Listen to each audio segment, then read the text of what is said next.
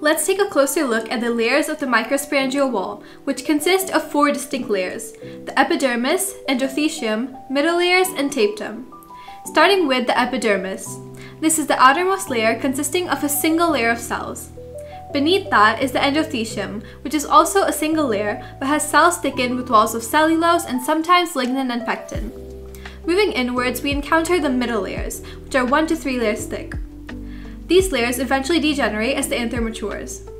The primary role of these 3 layers, epidermis, endothelium, and middle layers, is to protect the developing pollen and assist in dehiscence, the opening of the anther, allowing pollen to be released when ready.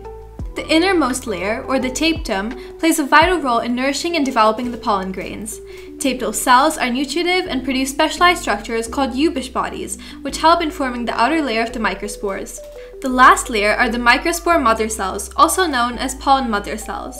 These help in the process of pollen grain formation, also known as microsporogenesis. This will be covered in the next video, so stay tuned. I'll see you all in the next one. Bye!